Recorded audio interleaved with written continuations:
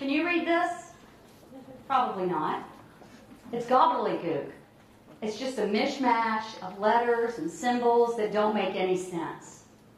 But this is what 92,000 adults in Central Alabama see every day. This is what they see when they pick up a newspaper. It's what they see when they pick up a prescription bottle or a job application. This is what they see when their child hands them a book and says, please read me a story.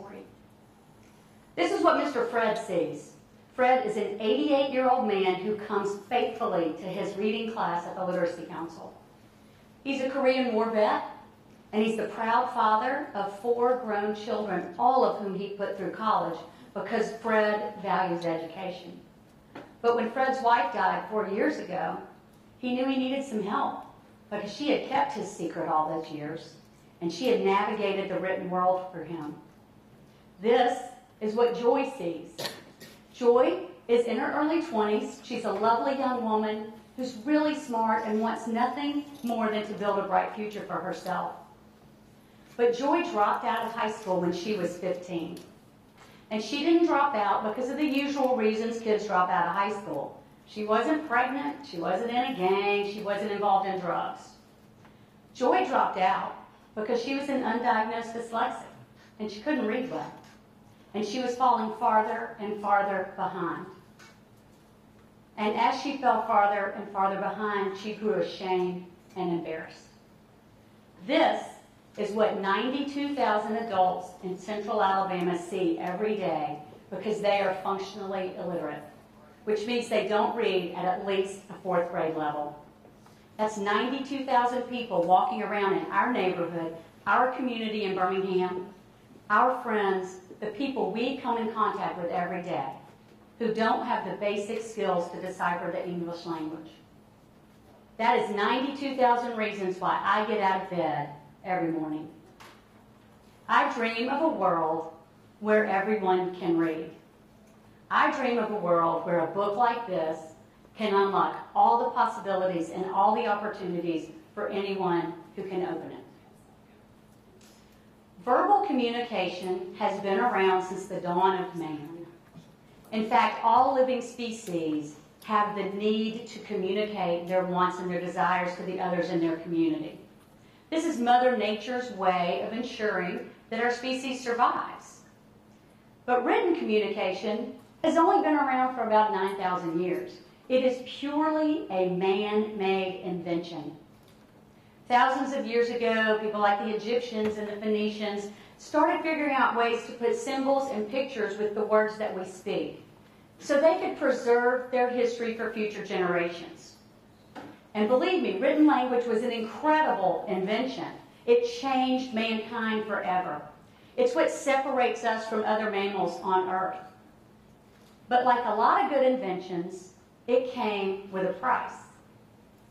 Because in those early days, only a few people could decipher the words and the symbols. And those people held all of the power. In the early days, almost everyone was illiterate. There were very few people who could read. And you know what? The people who could read, they decided that was okay. Because illiteracy has been used as a tool of oppression for thousands of years. The early church used illiteracy a lot.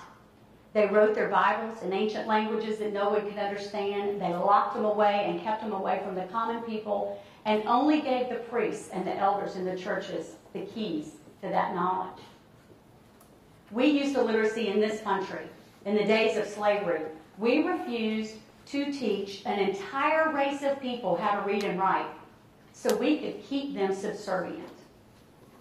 Illiteracy is still used around the world today. There are millions and millions of women and girls who are not allowed to be educated. They're not allowed to learn to read and write because the men in their society want to maintain their dominance over them. Illiteracy has often been used as a tool of oppression. Frederick Douglass, the great abolitionist, knew that literacy was the key to opportunity for his people.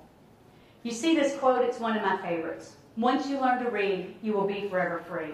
You can walk in any office at the Literacy Council and find this hanging on somebody's wall or sitting on their desk because it reminds us every day why we get up and why we go to work and why we do what we do. Because there are 92,000 people who need us. Now that number can get you down. That's a lot of people. That's enough people to fill up Bryant-Denny Stadium on a football Saturday. That's a lot of people walking around in our neighborhood who cannot read and write. But you know what? In the overall scheme of things, we're getting better. A little history of illiteracy in Alabama. Around the turn of the last century, in 1900, it is estimated that anywhere from 45 to 50% of Alabama's adults could not read. Now keep in mind, a large number of these people were the slaves and the children of slaves who had never had an opportunity at education. So we started chipping away at that. In 1990, the federal government issued the first ever wide-scale study of adult skills in our country. And at that time, it was estimated that about 24% of adults in Alabama could not read or write. This number was staggering. It was a heck of a lot better than the earlier numbers, but it was still staggering. The business community took notice of this because literacy is an economic development issue. It's a workforce development issue, and the business community said this is not acceptable. So they got together with the United Way and the Junior League, and they created the Literacy Council. You fast forward 25 years, we're still chipping away at the problem, and we've gotten better. Right now, Alabama ranks 36th in the nation in literacy. It's one of the few things we're not 48th or 49th in. But we still have about 15% of our adults who do not read well enough to function in society. 92,000 people. We have to figure out a way to put a stop to the cycle of illiteracy. And this is what we do at the Literacy Council, and we do it one reader at a time. Readers like Essie, who's a 45-year-old grandmother who came to us last year. Essie left school when she was 10. Because her father left home, her mother was a raging alcoholic, and someone had to help raise her 3 little brothers and sisters. She did what she had to do. She didn't have a choice. But she valued education, and she knew it was important, and she made sure all of those brothers graduated from high school. And now Essie takes care of her grandchildren during the day while her daughter goes to work as a nurse. Essie knows she needs to be there. She knows she needs to be there to guide them through the educational system.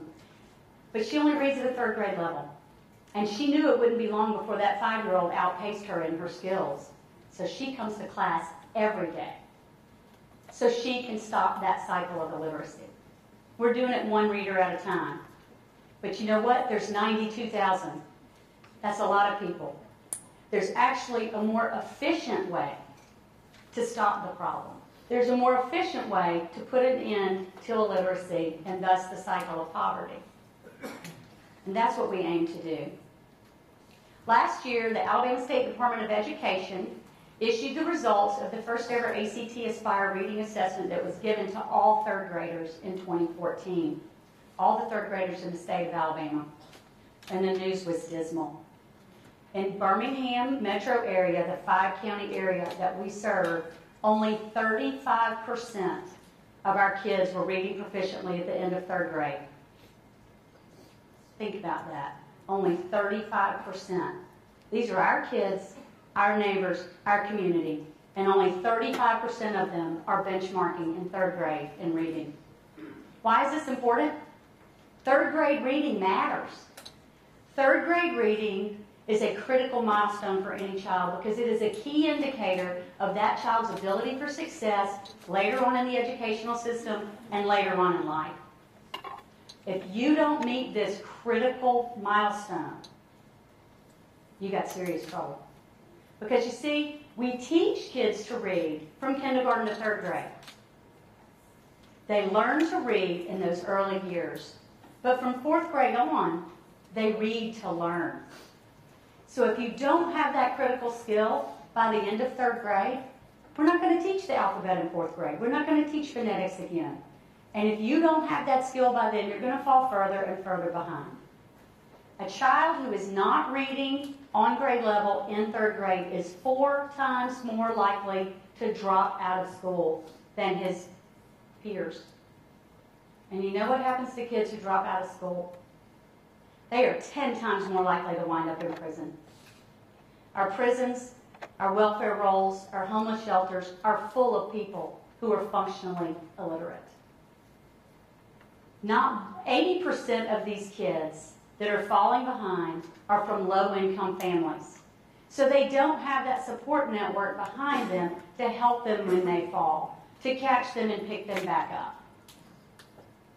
And I'll tell you something, not one of the 3,600 adults that we taught last year could read in 3rd grade. They'll all tell you that. Because if they could, they wouldn't wind up on our doorstep when they're 28 or 38 or 88 like Mr. Fred. I've been involved in the reading industry for a long time, and I can tell you, it's a heck of a lot easier to teach an 8-year-old to read than it is an 88-year-old, no matter how hard that man works. So we're going to do something about it in Birmingham. This year, we're launching the Campaign for Grade Level Reading. This is a national movement that comes out of the Annie Casey Foundation in Washington, D.C. And the campaign is not a program. It's not a new curriculum. It's not a new way to teach kids how to read. It is a movement. It is a movement to get everyone in our community laser focused on 3rd grade reading. Because this is an economic issue. It's a workforce development issue, and we all should care. Because these are our kids, these are our neighbors, this is our community. So the campaign is about getting all of these people around the country and in Birmingham laser focused on making sure kids are reading by the end of 3rd grade.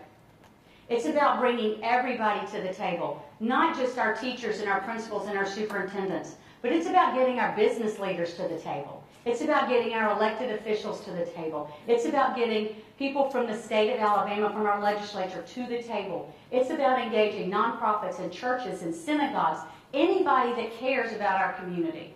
It's about bringing everybody to the table, laser focused on getting all of our kids to read by 3rd grade.